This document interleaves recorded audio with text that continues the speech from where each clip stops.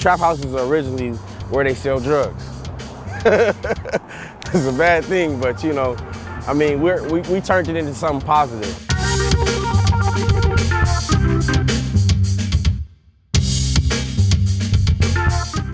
But I still wanted that trap feel, you know, with the screen door and the roof and the graffiti. Trap kitchen, it relates to, you know, hustling. It means to take risks and prosper.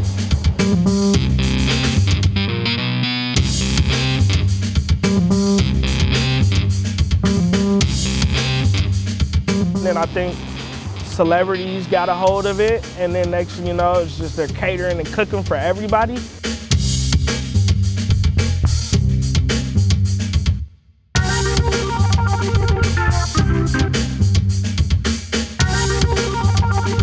So the pineapple bowl consists of a halved and gutted pineapple.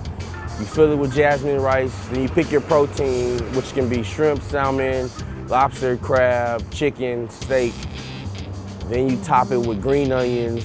Then you come back with the sauce. We use sweet chili sauce, we use pineapple ginger sauce. Then we garnish it with pineapple chunks and sesame seeds.